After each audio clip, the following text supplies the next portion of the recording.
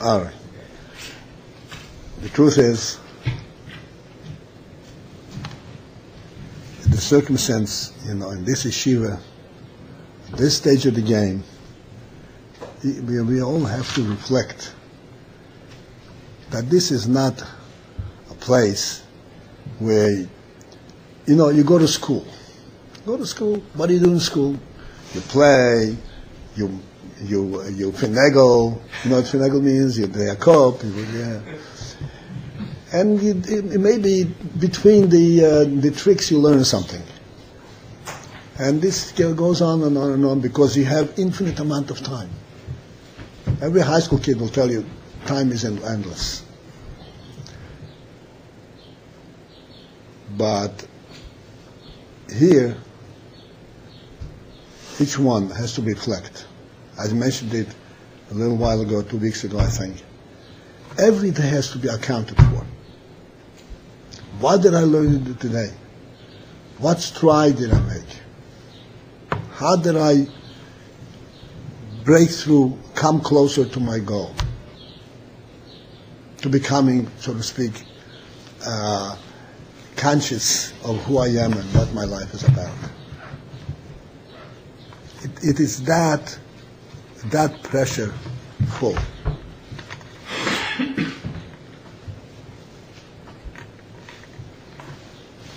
You know how long a soldier trains to become a soldier and sent away to the front lines? Anybody know? Regular. 6 months. 6 months. From a kid in the street, and he gets trained and he's able to go and face the enemy. 24 hours. Excuse me? You have to work 24 hours for 6 months. We also put 24 hours over here. Hours. He is also 24 hours. He is also 24 hours. And we have to know that we have to go through this period, Baruch Hashem, it's a different kind of training and for different purposes, and be able to face life. That's what we're here for. We're not here to prove what we can do, we're here to do. To accomplish and stand up on our feet and get clarity of our lives and the path.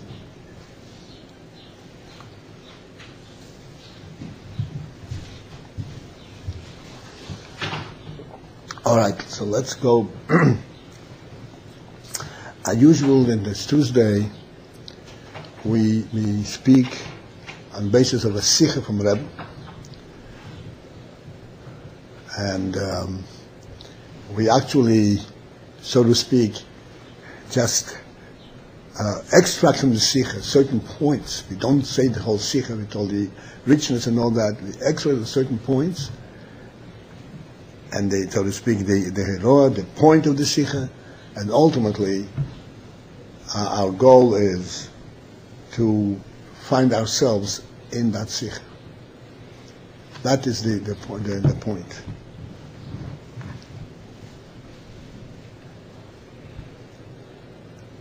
This parsha is Parshas Chukass, as you all know. Chukass, the word chukah and Chukass is a fundamental, is a basic term in Yiddishkeit. You all know, what does chukah mean? Huh? A law without an explanation. That's right. A statute, a decree. Yeah, however you translate it. And literally it means something that's engraved. There are many ramifications from the word chukah. It's called engraved. When something is engraved, it cannot vary. It is set in stone. So that has the word chukah. Chukah also implies, this is a godly chukah, which means that this is something which God has established as His law. And it clearly represents a lawgiver, not something that we judge with our intelligence. We agree or disagree. Agree. We have judgment. We have, try to so to speak, to acclimate to it. There's no acclimation. If it's a chukkah, it is already set in stone. It's already decreed. That's the principle of a chukkah.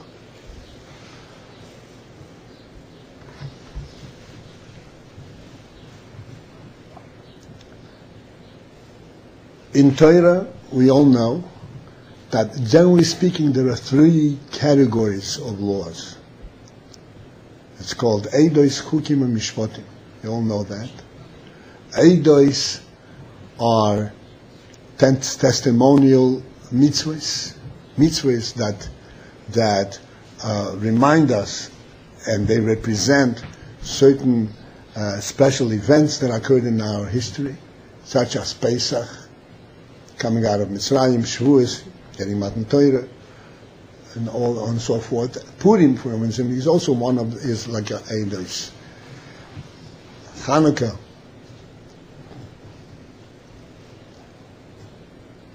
Even Tefillin goes into the category of an ois, of a sign that we are Hashem's chosen people. Different qualities, Eidos. Then there's Mishpatim, which are civil laws. Generally speaking, Eidos and Mishpatim are of the category that the human mind can relate to, can understand. It does not mean that we can, with our mind, understand every less detail, every less aspect, the ruling that applies to that mitzvah. By no means does it fit our mind. But in general speaking, we can relate to that general part of the laws. For example, you're not allowed to steal. If you steal, you have to pay double. What's the logic of that? Dissuade people from stealing. And if you shecht, if you stole a sheep and you shecht it, you pay 4 times as much. What's the logic of that? I mean, is that something that the human mind will say, okay, 4 times, that's perfectly, that fits right away. It doesn't work like that. This Hashem said it's 4. Hashem said it's 2. And I mentioned one time here, discussed a paradoxical element in this, that in our judgment, who had violated more, so to speak, human establishment, a thief or a robber? In secular society, a robber. In the Torah society, a sneak thief. God. Okay, so you're picking out the answer from your back pocket. Okay, but does it make sense? Yes. In a certain way. The thief doesn't fear God, but he fears man. The robber fears neither man nor God. On the other hand, the robber could cause violence. So that's not quite as understandable. Who violated your rights? The one who stole from you, one who robbed you? I would imagine both. Who violated your rights more? The one who robbed you or the one who stole from you? The robber. Okay. Who do you get more angry at? The thief or the robber? I'm a little weird. Possibly the sneak thief. You more, okay. As long as no harm was done. Okay. Somebody approaches you with a gun and says, empty out your pockets. Okay? And you are standing there and trembling, and you can't even find your wallet because of fear. Who violated your well-being? That would be a robber. Thank you. Okay? Let's use our intelligence, okay? Robbers in public, stealing is in Huh? private? Robbers in public, stealing is in private? Robber is frontally. Doesn't have to be public. Frontally, he approaches you straight out, breaks to your door, and goes in there. He confronts you. What? Forgive me, I was thinking on the street. The violation of the home is a big thing. There's no difference any place. A goslin is a goslin. He comes over, he grabs you right over. A gazlan, you have no doubt as to who guzzled you. A thief, you don't even know who stole from you. Okay, you feel violated, but your life wasn't threatened. With the robber, you thank God they came out alive. It's a little more scary. I agree with you in a sense. You don't know who did it. It can be more scary, in a way. Yeah. And I was also thinking in terms of possibly someone snatching your wallet. That's technically, by legal terminology, robbery. Yeah. Even if it wasn't done. That's right. That's right. So he violated you straight out. They look, who are you? Right? Give me your wallet. So, but the Torah says that the robber suffers more consequences. I mean, so the thief suffers more consequences than the robber. That's the din in Torah. We discussed it, I think, over here one time, if I remember correctly. You remember? We spoke about it. The point of everything that we speak about and we discuss is that we should not know the answer, but we should try to understand the Torah logic, the Torah intelligence, how Torah looks at things, so that our own mind will open up. And if it doesn't make sense to us, we say so. It doesn't make sense. On what basis it makes sense? That way it opens up. You go straight, deeper into our soul. That's the whole point of this. Not just to know the answer.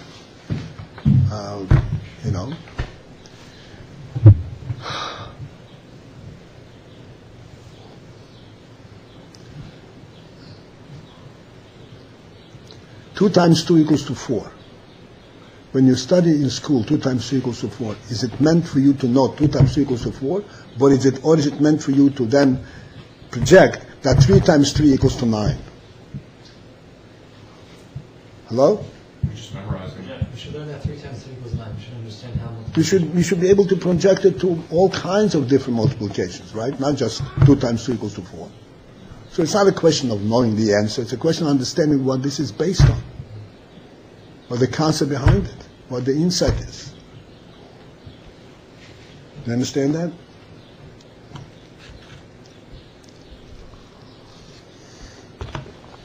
All right.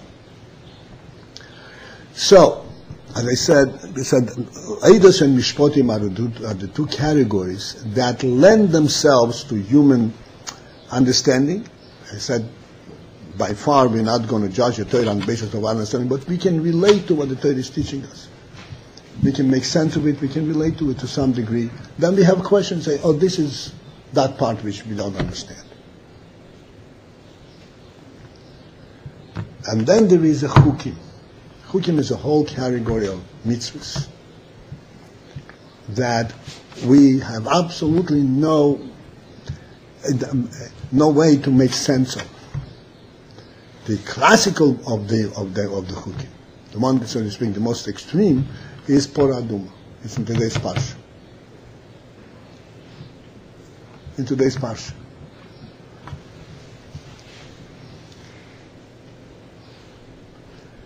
The Porah Aduma is a chukah of that caliber, as it says, that Shlomo HaMelech, who was the wisest of all men, as the Torah says, Shlomo HaMelech, with his wisdom, was able to comprehend and get to the bottom of all mitzvahs, including the chukim. But one, the Porah Aduma. Porah Aduma, Shlomo HaMelech said, that stumped me. This is where I couldn't go into it. I couldn't understand it. Omarti echkemo v'yerichekem imeni. That's a posik in Keheles. I said, echkemo, I will be wise v'yerichekem imeni, but it's really, I found out that it's distant from me. I really don't understand Hashem's wisdom.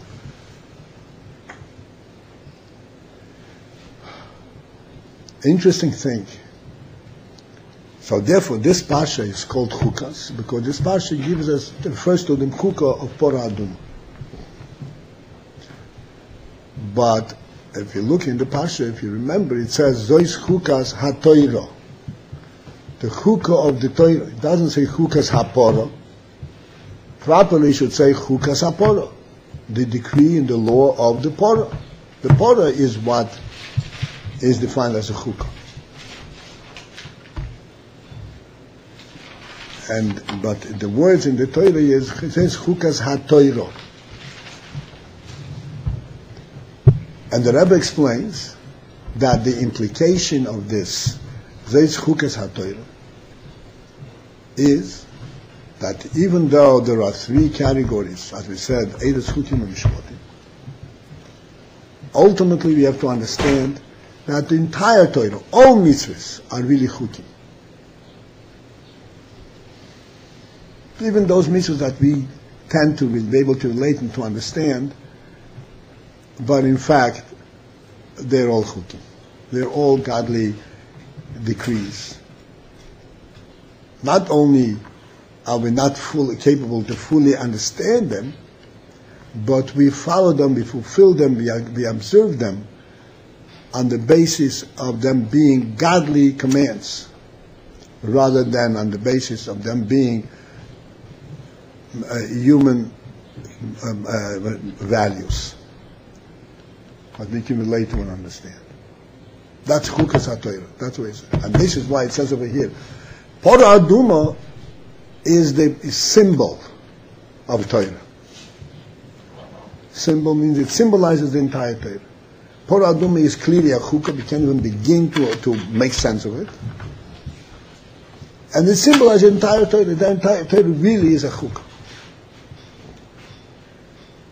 And really we follow through in the Torah as a chukah rather than as a logical, as an intellectual thing that we can relate to.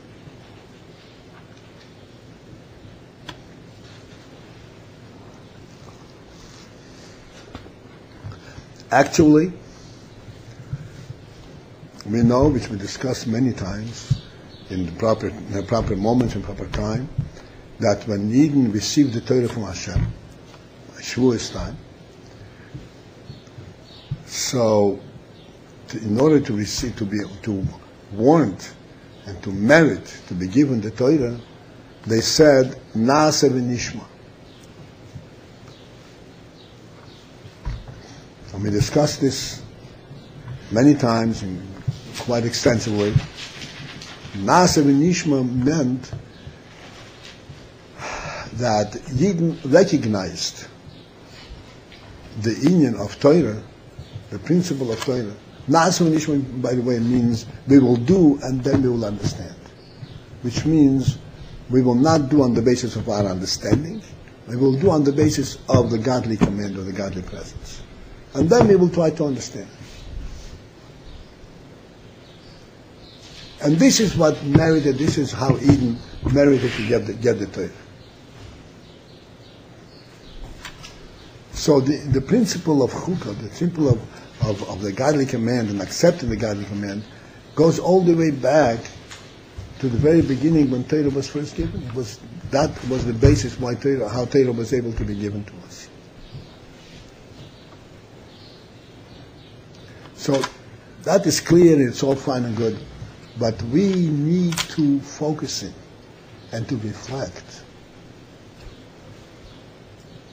What is so imperative? Why is it so necessary? And what's so significant about this?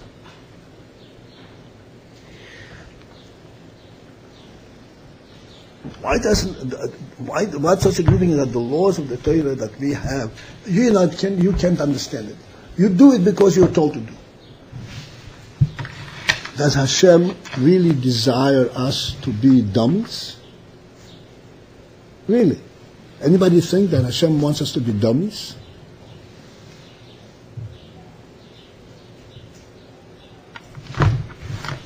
Just be a robot?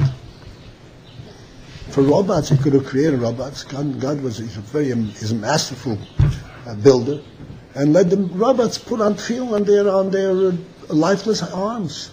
They would do it perfectly, and the film will always be in the right place, centered, and no problem. Everything is perfect.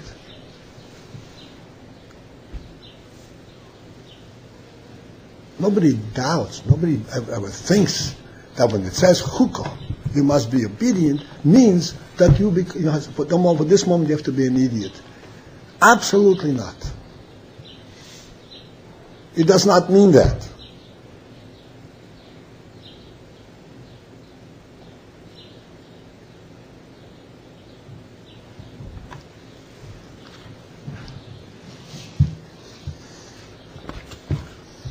When we, as a nation, together said, Na'aseh v'nishma,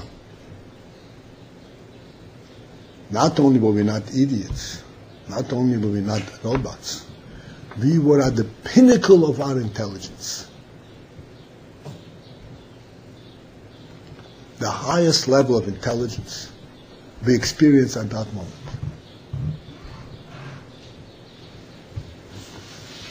Good. Doesn't make sense, right? I was going to ask how, I didn't want to interrupt. No, you don't have to ask. I know that everybody's asking how. Yeah. And I could read your face very clear, okay? But I'm good that you're asking how. That's at least, okay, now we are kind of on the same wavelength. I want you to understand, at that moment we were at the pinnacle of our intelligence. We had a mountain over our heads. I'm sorry? We had a mountain over our heads. We have a mountain over our heads. That's also true.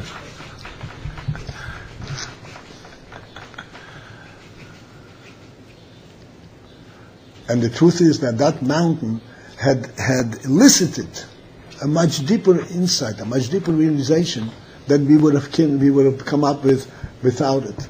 There's a lot of explanations from the Rebbe about it. But I want you to understand, the Na'aseh v'nishma was a very profound statement. It was not a statement of being, okay, yeah, don't throw the mountain down, I'll be a good boy. That's not what it means. That's not what it means.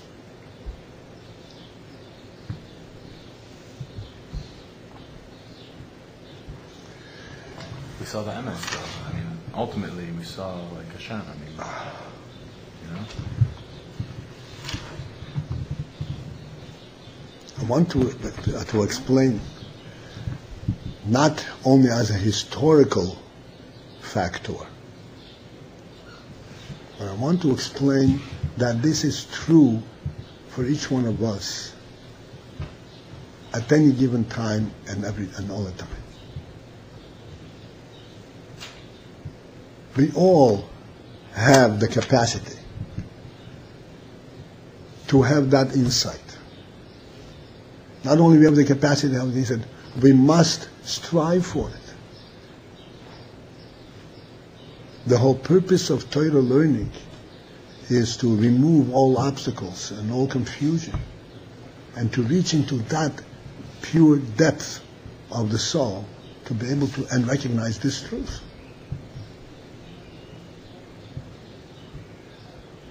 Na'aseh v'nishma was not just a momentary thing, so we got the Torah. That wasn't the point. That moment changed our whole personalities forever.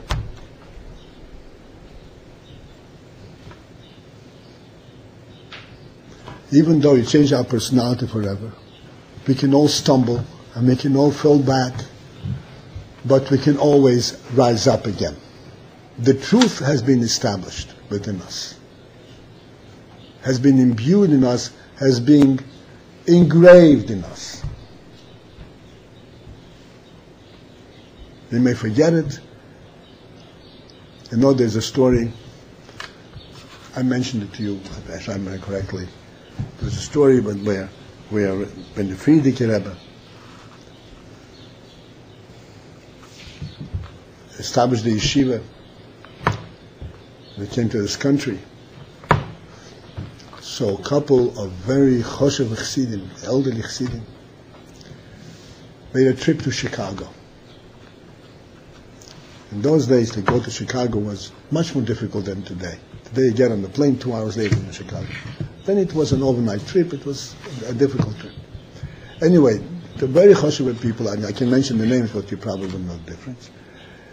And they went to Chicago to raise funds for the yeshiva. In Chicago, there were other Chassidim already in the Babish Chassidim. There was a Chassid there. He greeted them. He welcomed them, and he took him around the city, introducing them to the various people in the city, whether they are the wealthy people or the Rabbonim, all kinds of different. They introducing. They shouldn't just storm the city incognito. So he took them to a certain person. Apparently he was also a man of means, and he was also an intelligent man. And this man was very much involved in the Jewish affairs of the city of Chicago.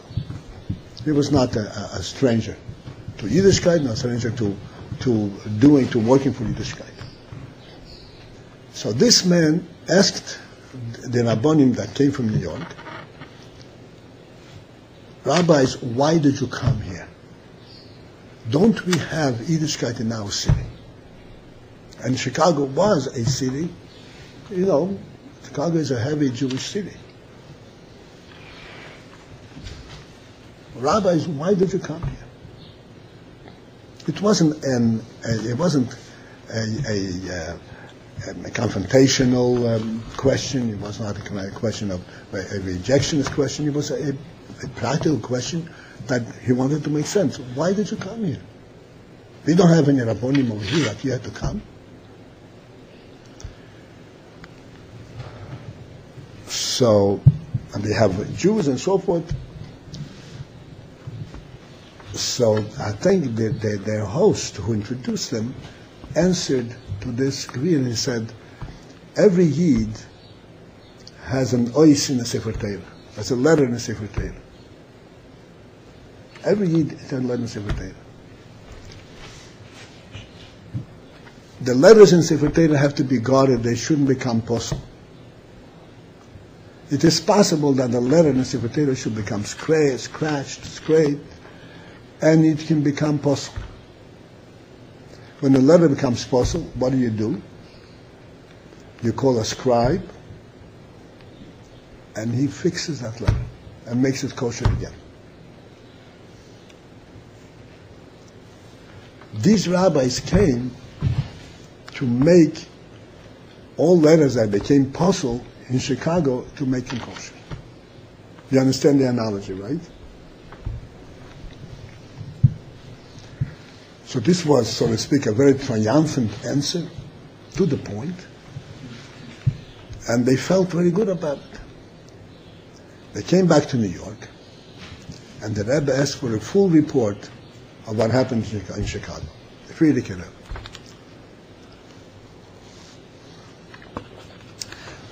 And they related what happened. When it came to this story, they proudly related this story and this question and this answer. When the Rebbe heard this answer, the Rebbe became very serious, very pensive. And he said, a Yid never becomes posel.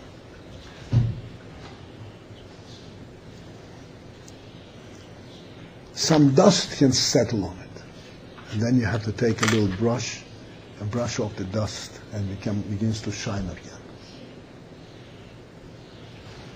A Yid can never become posel. That which occurred at Matan Torah, when we said Naaseh v'Nishma, that established itself in the Jewish soul. And even though it seems that dust settled on it and we're not fully aware of who we are, that's only dust. The reality remained the same. And the job of the Rabbonim, the job of the yeshiva, of anybody who is, so to speak, trying to help Yidden to identify themselves, his job is to brush off the dust. Now please understand, when you brush off the dust, what happens? Are you creating a new letter?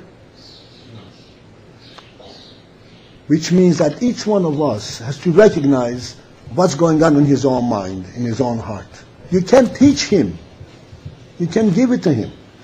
He has to have cognizance of what's going on in his mind. He has to be a living person, a sensitive person. You can help him uncover. You can help him come forth. Dust him off.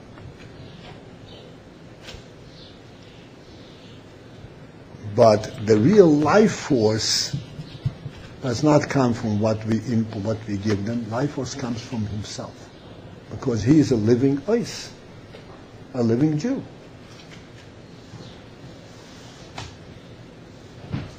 This is so important to recognize. You know, we sit and learn, and we're learning. We translate words, we put sentences together, and we make sense of the sentence. This is what he said, this is what he said, this is how it is, this is how it is. Like you said, secularly, robbery is more severe. Third of you, thievery is more severe. What does that mean? What does that mean? What does it mean to you? Differential standards, values. No. What does it mean to you? You're giving me slogans. There has to be a living soul inside. What does it mean? Why? What is the message of Torah? What is the Torah message? Why does the Torah? What does it mean that theory is more severe? Fear of Hashem is central. It teaches all. Internalize it. Fear of Hashem is very central. You see, again, you're giving me slogans. Personally, on your personal level, if you were, God forbid, a thief, or you're a robber, I'd want to be a robber. You'd rather be a I robber. don't want to be either one, God forbid. If I had to be one or the other, I'd rather be a robber. Okay. More open, more bold, less cowardly. Dare I say better values, you know? Brave. But I'd rather starve than Brave. Brave, yeah. Brave. Okay. You've been giving me a secular definition. You didn't give me a Torah definition. Brazen. I said Brazen. brazen. It's all the same thing. Balgaiva. It's all the same thing. Hashem commanded us. Okay. Look. Please understand. Okay. Okay. We got it. Yeah, that's the best they can do. I'm sorry. We got it. All of these things, and I said, the ois is there, and all you have to do is brush it off. And then that ois has to give off its own light, its own brightness, its own neshama.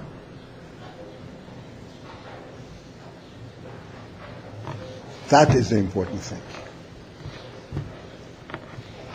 Coming back to our question. What is the meaning that Hashem said we have to be obedient? Chukah. Just, this is the law, accept the decree, or we say Na'aseh v'nishma. Where is the neshama? Please understand my question. Where is the neshama? Where is the human being in those statements? To be able to deal with it on an emotional level? You don't know, fine. All I want is that we should understand the question at this point. Where is the human being? Is that the Rebbe still want us to cease to be human, cease to be sensitive, cease to be understanding and intelligent? I'm sorry? Go beyond yourself. Go beyond yourself, but you have to know what you're going behind. Why do you go beyond? Go beyond because somebody is throwing you beyond. What does it mean? It's raising us up. How is it raising us up? Because it's raising us up by making us robots and insensitive. Yeah, what's free will? How does it raise us up? Okay, we are perfect specimens. Of what?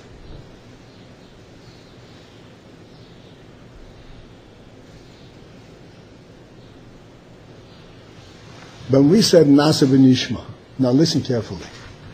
If you open up the Chumash, I think I mentioned it one time here. Not on the Chumash. The whole episode took place, is mentioned in the Torah twice. In Parshas Yisroi, and then in Parshas Mishpatim. In Parshas Yisroi, this is where Matan Torah is described. It mentions 2 times that Eden said Nasa. Hashem Nasa. Just Nasa, no Nishma, just Nasa. 2 times. That wasn't good enough. Then in Parshas Mishpatim, Moshe brought Karbonos and a whole process, and then Eden said Nasa v'Nishma. And when he said Nasa v'Nishma, that was accepted, and then there was Matan Torah. What's wrong with Nasa by itself? If you want to be a robot, Nasa is a better robot than Nasa v'Nishma. Nasa v'Nishma says, I'll understand later. Nasa says, I don't need to understand. I'm just there, just accepting what you tell me to do.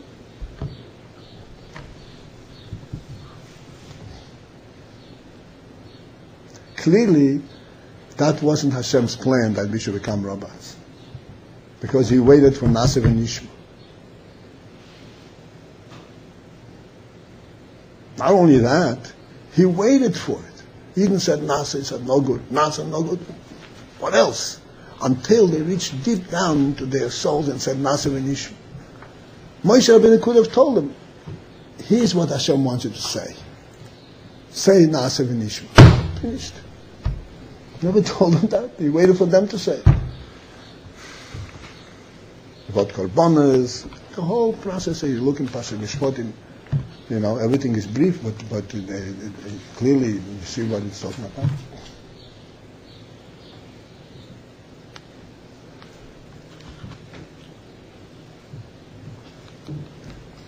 Which is more obedient?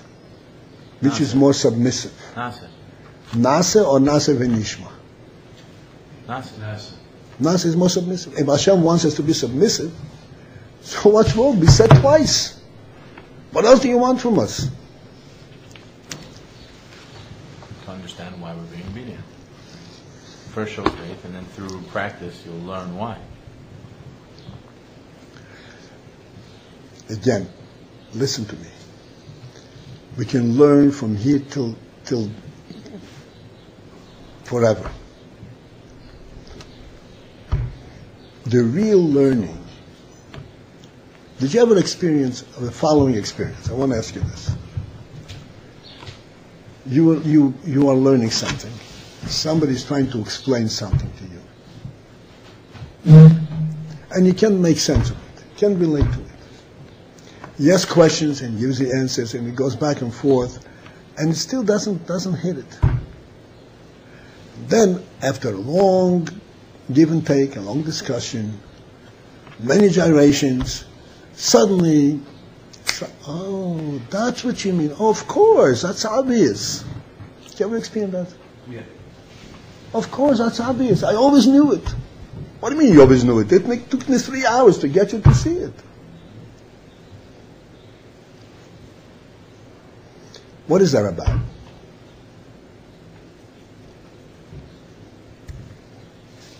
We should think, What is that about? Did you know it or you didn't know it? Are you lying now? You're not lying. You say, oh, yeah, of course it makes sense. So how come it didn't make sense 3 hours ago, or 2 hours ago, and an hour ago?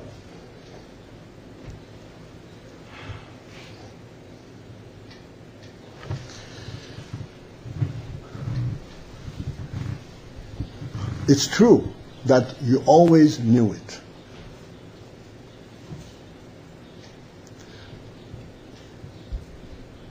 But knowledge exists on many levels. Intelligence exists on many levels. Please understand this. It's very important. Our intelligence is not the result of us learning and being taught. Our intelligence is the result of who we are by birth, of our neshamas, This is where intelligence comes from. Human intelligence is the product of human neshama, of human life. You can sit and explain to a cat, not for 3 hours, but 300 years, and nothing is going to happen. Zero. Nothing's going to happen. You know the famous story with the Rambam? Everybody knows the story, right?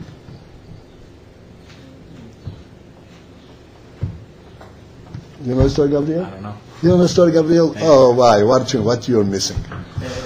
All right, the story is the following.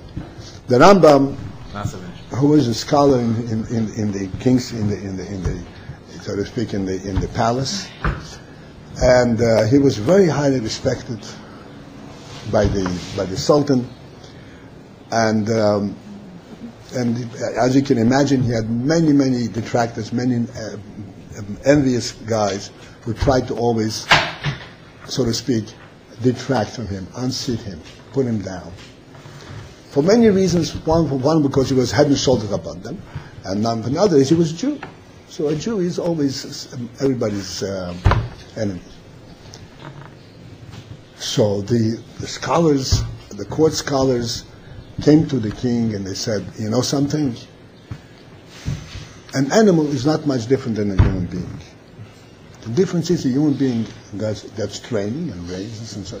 An animal, you let him run in the street. If you take an animal and train him, the animal will be able to act like a human being. And the Sultan called the Rambam, says, my dear friend, what do you think about it? He says, totally not true. Totally not true. There's no way that an animal will ever acquire human intelligence. No way. Doesn't exist. So the Sultan says, okay, here's my challenge to you. You guys prove your part, and you, Rambam, prove your part. So he said, sure. So they took a cat, and they started training the cat. What was the training of the cat? They trained the cat because they assumed that at the end of the whole procedure there was going to be a feast celebrating their victory, and at this feast, this cat is going to be the main waiter that's going to serve at the head table. Right? That's the elite of the waiters, right? Every waiter wants to be served at the head table. That's where you get the better tips. So the cat was trained, and indeed the cat, of course, carried the plate in its mouth, whatever it is, but it really was trained enthusiastically, very, very perfectly, and we are finished. They came to the Sultan and said, we are ready. So he said, fine, they're ready. Schedule on this and this day is going to be the demonstration, and of course at the demonstration is going to be a royal feast. Everybody is there. The whole royalty, you can imagine, everybody is there. And all of these people are sitting there, and all of a sudden, a cat walks out. Don't fall asleep now. The cat walks out and serves the royal plate. And serves it beautifully, and puts it down, and gives a bow, and moves back. What? Then it serves the prime minister. Then it serves the next. Everything in perfect order and in perfect respect. It's okay. Everybody is wondering. He says, "This is phenomenal. This is fantastic." So the Sultan at that point turns to the Rambam and he says, "My friend, Rabbiner Moshe, what do you say?" The Rambam says, "It's really a phenomenal accomplishment. I beg permission to leave the feast for a few moments, and I'll come back with my answer." Rambam goes out, whatever time it takes. He comes back, and the Sultan says, "No, you have an answer, a refutation to that." Rambam says, "I do." Rambam stands up, takes a box, a little box out of his pocket. He holds the box on his hand. Opens the lid, out jumps a mouse. As soon as the mouse jumps, our great elite waiter drops whatever he has and starts running after the mouse. And in the meantime, he soils all the royal garments, and the whole thing becomes a turmoil. Turmoil. These garments, how are you ever going to clean these garments? These are golden, Anyway, that was the Rambam's answer. He didn't say anything? Didn't say anything. He spoke, the mouse spoke for him.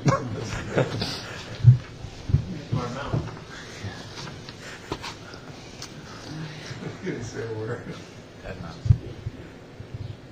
There's no way. No, the intelligence is exclusively a godly gift to the human being. And this gift was given to him not in isolation as intelligence. It was given to him by virtue of his neshama, of his soul. Please understand, this is a human quality. A human being who lacks intelligence, there's something wrong with him, something not right. Because a human being, he has to have neshama. That's the definition of a human being. He has a neshama and he has intelligence. And in this neshama and in this intelligence, he perceives a different level of truth. A truth that is defined exclusively by his intelligence, not by experiment, not by physical process. A human being knows, say for instance, appreciates. I think over here also I gave a very simple analogy, a very simple demonstration. You come to a chasana. You walk into the chasana hall, and right next to you walks in a cat. Okay, I wouldn't say a dog doesn't belong. A cat, everybody tells it's a cat. Right? You walk into the chasana hall, and the cat walks in with you. You both observe the scene identically at the same moment. What do you see? What does the cat see? Please.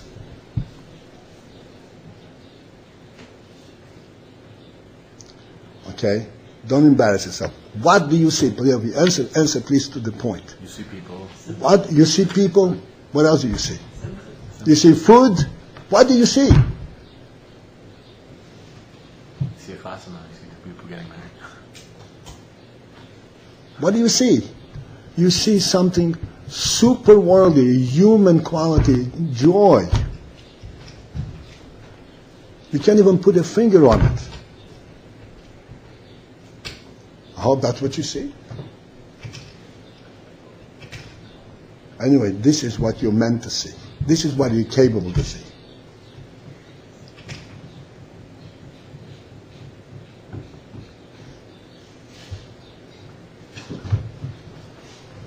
Due to our analytical training, we may not see it right away because we are trained to always analyze. Okay, what is this table doing over here and what's this table doing over here? Please, what do you say, in, so to speak, in a dynamic manner? People dancing, singing, enjoying. You see joy, Yeah. not You people feel it. dancing. You can feel it. That's right. What does the cat see? I'm guessing just food. Food. That's And what the cat sees. potentially threatening human audience. That's right. And the tables are only obstacles. The cat figures the tables are obstacles. How I get to the food. That's all it's capable of seeing. The human being sees the intangible. Do you understand what I'm saying? Joy, is joy tangible? Describe to me joy. It's almost palpable. I don't know if it's... No, it's almost palpable because you are a human being. You feel the vibe. Is it a tangible presence? Is it a physical presence? It is not. The human being with his intelligence. That's what intelligence is all about. To see the intangible, to see the spiritual, to see the godly, to see the living, the soul element. That's what intelligence is about. That's what the human being is about. That's what the human being is in a category by himself, totally. The whole world is up and screaming, oh, the smart animals, look at this. Don't be so chauvinistic, you. Smart animals. Yes, they are smart. There are animals that are very smart. They can outsmart other animals. And some human beings are even smarter than animals. Can you imagine that? But this is not what intelligence is about. Not what you can outsmart. And the animal is smart enough to find a way to get their food. That's not intelligence. That is not intelligence. What's it called? With due respect, what's it called? For an animal? Cognition? No, Learning? One second. Instinct. One second. Again, definition of intelligence. Oh, it's not a shaman, that's right. That's it. Okay. Please, remember that. Definition of intelligence is an neshama recognition. Something that you cannot touch with your hand. Anything that you can't touch with your hand, and you figure out how to get to it, that's not intelligent. That's smarts. But smart. Okay, you try this way. Doesn't work, you go this way until you find it. That's not intelligence. Intelligence is providing a different definition, different reality. The human being defines reality with his intelligence, not with his hands and feet, or with his mouth.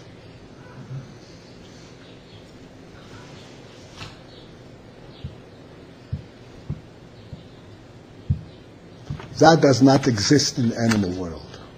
This is a godly gift. The neshama that Hashem put into the human being is of a different caliber. No matter what animal you're comparing him, there's no comparison is ridiculous even to speak of. So Chassidus and Torah explains very simply in simple terms. The animal, the life force in the animal, animals live. The life force in the animal is limited to quicken, so to speak, enliven the body, to give life to the physical body. That's the life force in the animal. The life force in the human being is independent of the body. Yes, it is in the body, and you think in the body, but what you are thinking about is something that the body itself cannot possibly understand or relate to. So what if a guy goes to a wedding and he has... One second, we'll leave the point for about the guy later. We want to understand over here. This is not academic course. This is subjective course for us. You understand? We're looking to find ourselves. We're looking to find our way. We're looking to open up and to begin to live.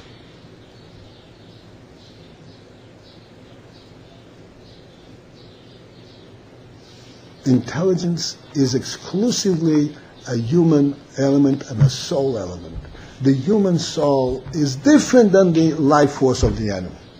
The life force of the animal is limited to a physical quickening, so to speak, that makes the body alive. The human being lives at two levels. His body is alive by physically breathing, by physically eating, and then he's got the intelligence, the chokhmah. He does not define his life on the basis of eating and drinking. He defines his life on the basis of what am I sensitive to? What's in reality? What is my life about? And what is the world about? Where does the world come from? What is the world here for? Why did God create the world? What does that have to do with your next lunch? Zero. Has nothing to do with it.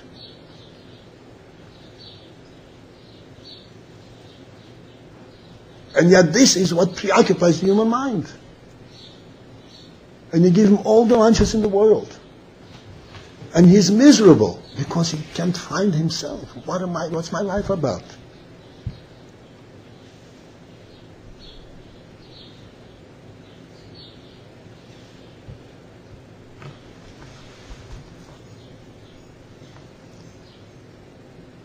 So, okay, obviously we still need to digest it and discuss it and so forth. I just want to conclude this parsha, this meaning from Chukass, the meaning from Nasev and Nishma. As I said, Nasev and Nishma were the moment, the pinnacle of human intelligence. Because at that moment, we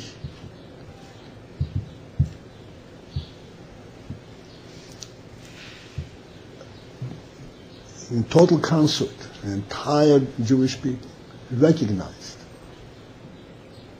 the godly truth, the intelligent, the intangible truth, the godly truth.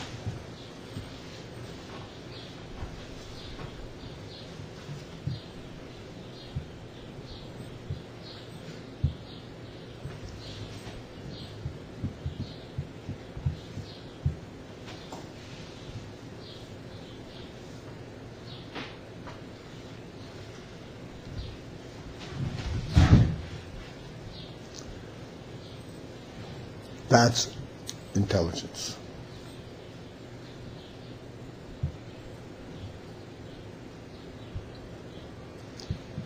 The Rambam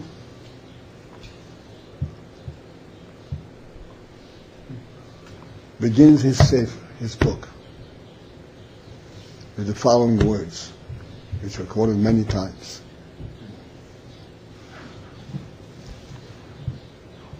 The foundation of all foundations and the pillar of wisdom is to know that there is a first being that brings everything forth, and it is the truth of his presence that gives presence to everything else. Now this whole statement, because this is the beginning of wisdom, this whole statement has nothing to do with practical living. When you go and you buy a piece of bread, it's bread.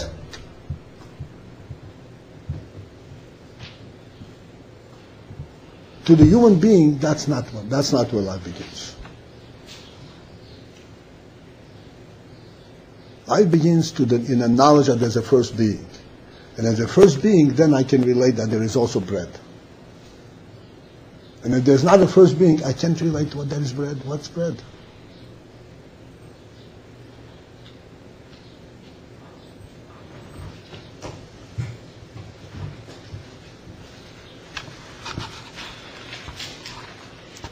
This knowledge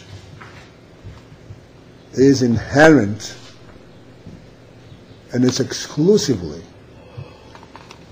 a human insight. This is not something that can be proven. It's not based on proof. It's not based on logic, because the Rambam said this is the basis of all wisdom. That means that this precedes wisdom. It's not based on wisdom. It's not based on logic. Because this is the basis of wisdom. This we know before we even begin to think.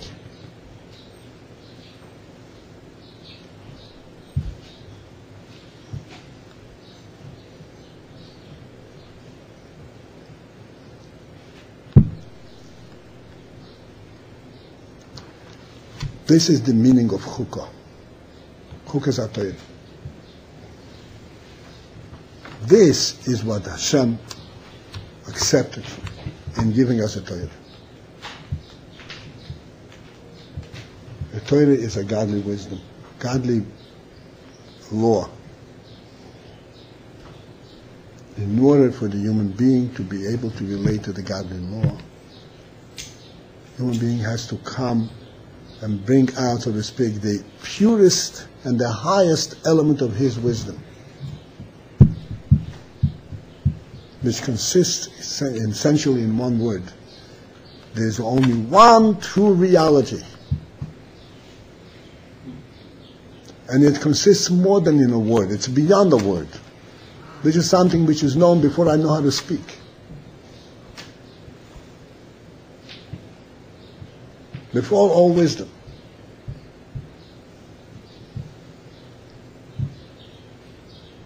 This is why this is called Chukass, because it's engraved in the soul. You don't have to learn about it. You have to, if you don't know, you have to shake off the dust.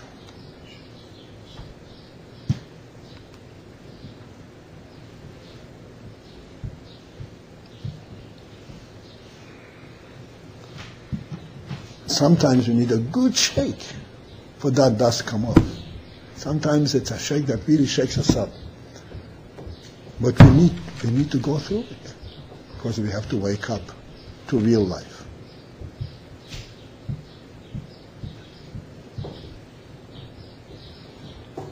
And this is what that mountain on top of our heads did for us.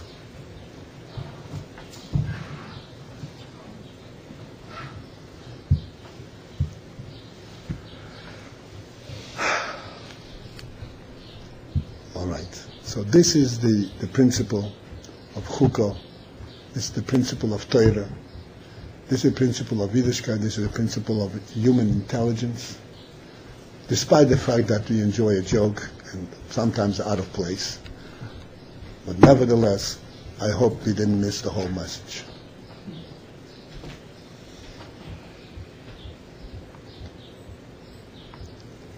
As I said, we here have to be able to account for to ourselves, not to anybody else, to ourselves. If we have a bit of intelligence, we understand what stage of life we're in here and what life is about, we have to be able to account for every day. If I have to dust, so to speak, dust off my intelligence, it could be a thick layer of dust. Okay, how much dust did I dust off today? Did I sense anything? Did anything come through? So that I can come out and start experiencing life, experiencing the world the way Torah sees it.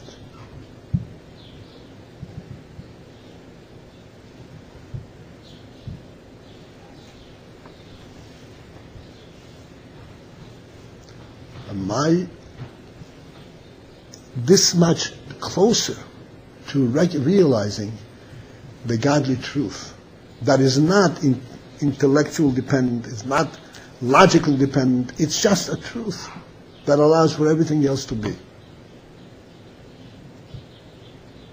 This much closer, even for one moment. You know, I once explained the following analogy.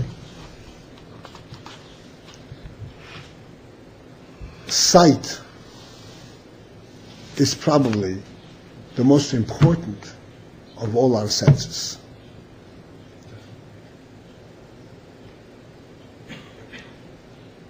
All our senses are meant and function and they serve to make us aware of the world around us.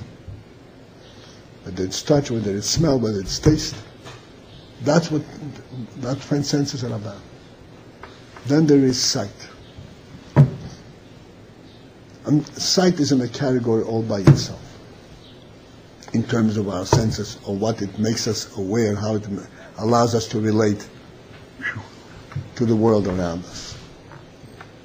And the difference, in brief, all our other senses, we're experiencing everything, like when you touch the table, experience it, how it affects me. I feel it's cold, it's hard, it's smooth, whatever it is, I know it through personal experience. It's not knowing the truth of the table by itself, it's knowing how it affects me. That's all the other senses, smell, taste, and so forth. Sight is what gives us a sense of the reality of the world. Because I know it without being affected by it. I don't have to come in contact with it.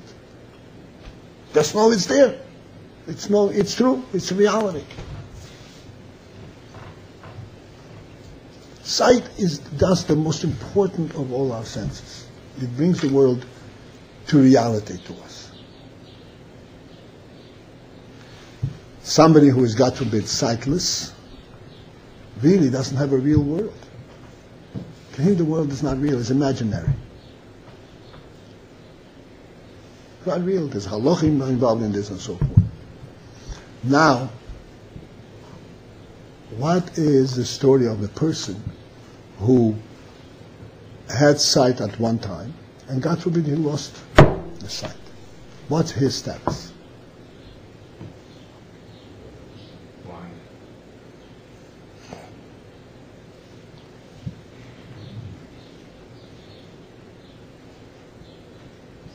Is the world real to him or not? It's closed off largely closed off. Is the world real to him or not? The answer is yes, because at one time he experienced sight. And that remains ingrained in his mind. He had experienced sight. This which we are talking about, to have this insight, even if you have that insight for one moment, it changes your personality forever. Because you've seen the reality. Even if afterwards you have to start all over again. Yes, sir? Yes, what if Chukass saw him, he was born deaf? I'm saying if he's born that way, like he doesn't have a real world. Somebody who's born sightless, God forbid. The halacha is he's spotted from all the mitzvahs. He's being spotted from mitzvahs because he has no Yetzer Hara. Yetzer Hara, as bad as he is, but he's not stupid. He only wants something real. If it's not real, he doesn't want it. But he has his own reality. I'm not trying to argument. That's not real. No, you can be argumentative. Come on, Rabbi. Please follow the point that we're trying to get to. Okay? It's not real. That's not, reality means that you're drawn to it even if it's not, if you don't have it. If you taste something and you've tasted, you taste it. The halacha is that Shabbos is supposed to have candles on the table. Why?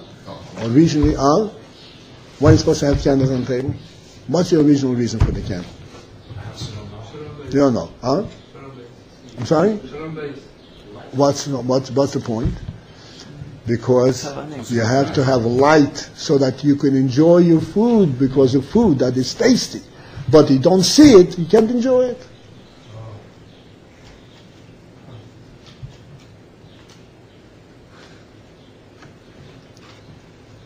Because it's not real.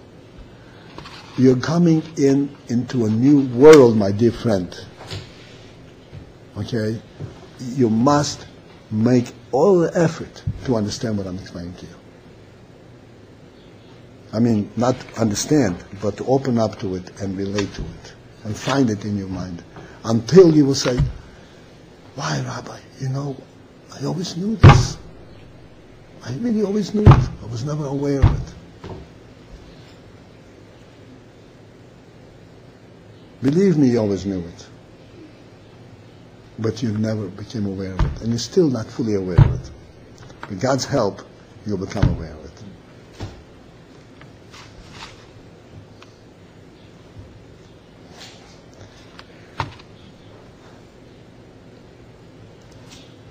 So, again, just want to reiterate, keep in mind, time is of the essence. Time is very limited. Every day has to be accounted for. And the primary thing is to dust off a little bit more of the covering of your intelligence. Just a little more, so that it begins to become brighter and clearer and truer and closer to the truth. Okay. Maj Hatzlacha.